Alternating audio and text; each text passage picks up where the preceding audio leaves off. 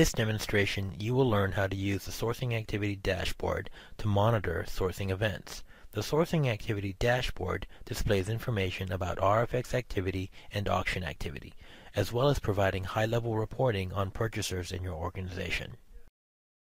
To access the Sourcing Activity Dashboard, choose Reports, then Enterprise Sourcing. You'll find the Sourcing Activity Dashboard underneath the RFX channel.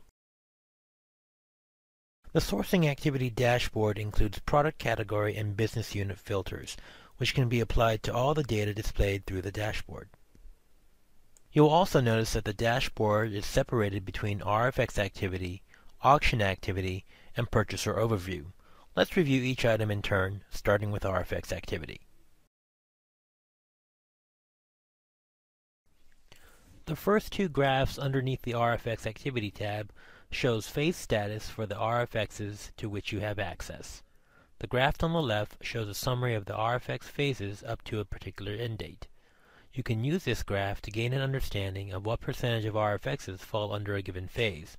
For example, what percentage of RFXs are open, closed, or awarded.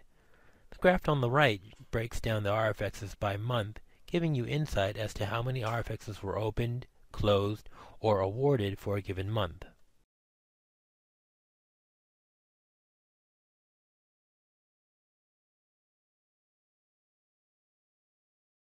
Sourcing efficiency by RFX phase in days shows you metrics on RFX phases. For example, you can use this graph to see what the average number of days were for RFXs in a given phase, such as created, opened, or closed. The RFX estimated value in savings by month graph displays the overall value in savings of RFXs for a given month. Now let's look at the Auction Activity tab.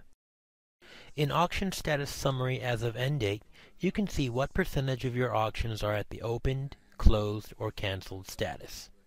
To see a more detailed report of these auctions, choose the Detailed Report link.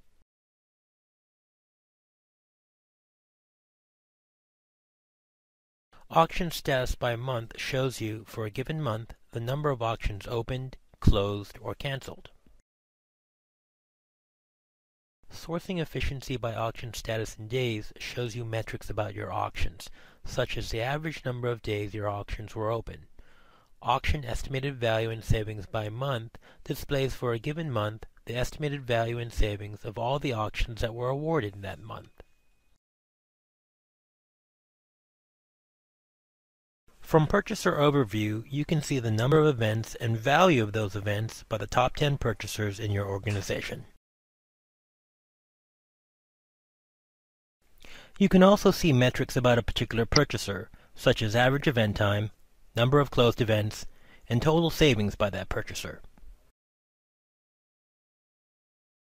Finally, you can bookmark the Sourcing Activity Dashboard.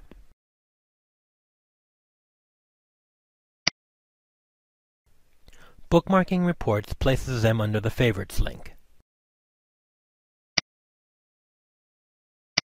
You have just seen how to use the Sourcing Activity Dashboard to monitor sourcing events.